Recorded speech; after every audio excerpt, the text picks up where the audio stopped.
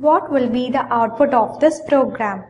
In the main function, a variable I is declared and is initialized to the value 2.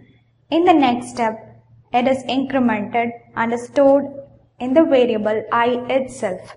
So here it is post increment. A post increment is an operation where the variable will be incremented after the expression is evaluated. So that means once this step is executed, the operation increment will be performed. So next, a printf statement is given where an expression I++ plus I++ is printed. Now let us check the output of this program.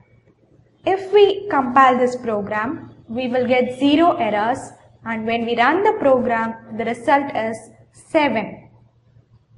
So let us check how we got the output as 7.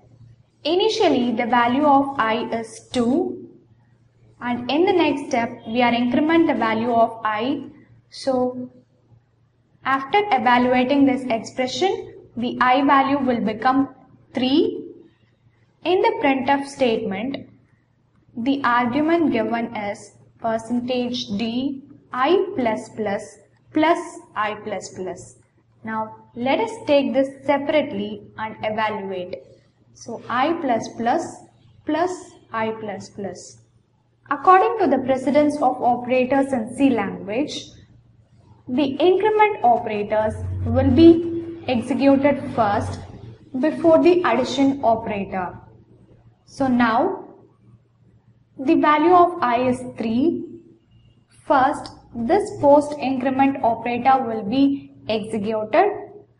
Since during a post incrementation, the incrementation will be performed only after execution, here the value of I will still remain as 3. And when the next step is evaluated, that is I++ is evaluated, now the value of I would have changed to 4.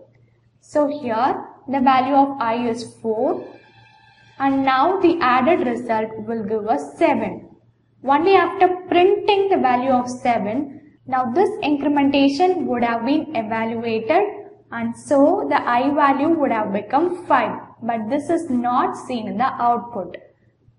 So that is why we have got the value of this expression as 7 in the output screen.